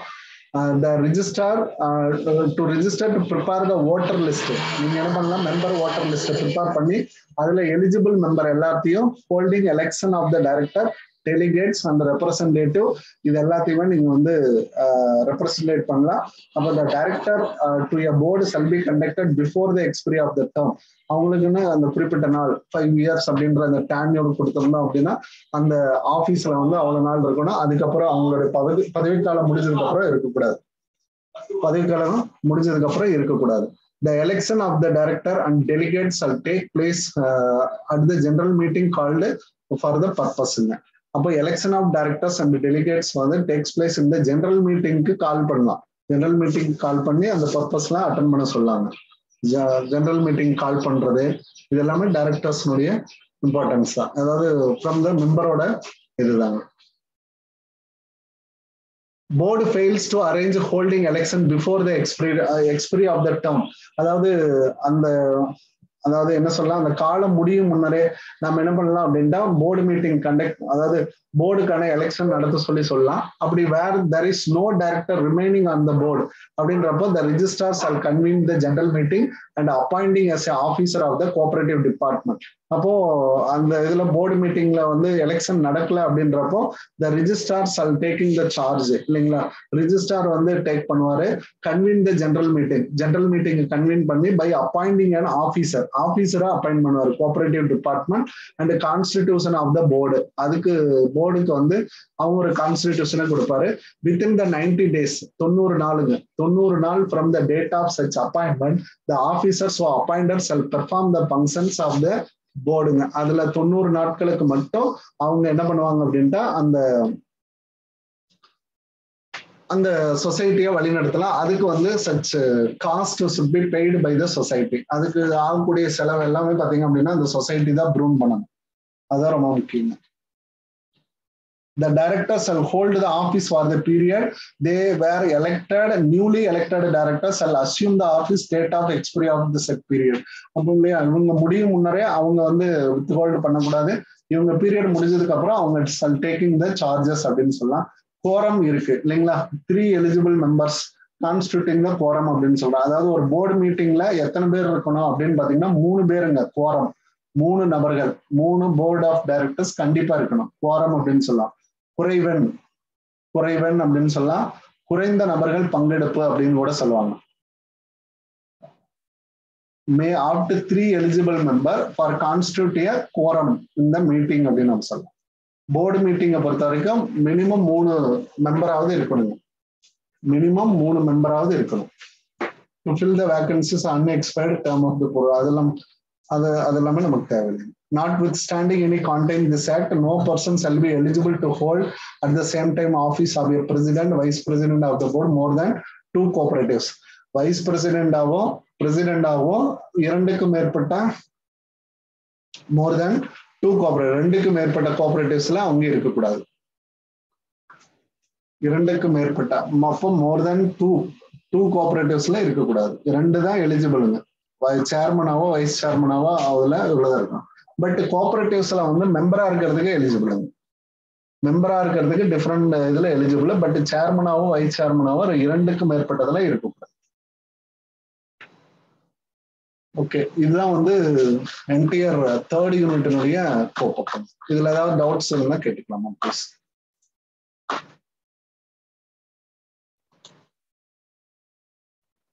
Any other clarification needed? Please welcome.